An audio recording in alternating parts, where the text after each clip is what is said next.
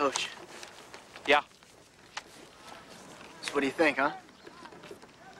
Think I got what it takes to go to the pros? No.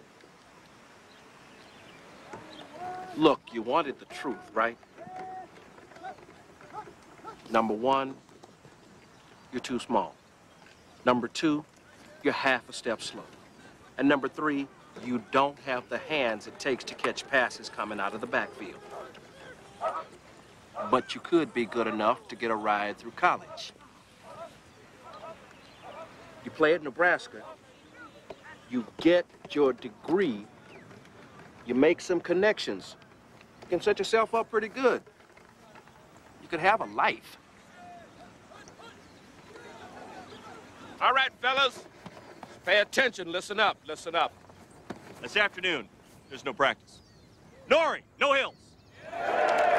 I knew you'd like that. Today, we're gonna learn what all your hard work is really for.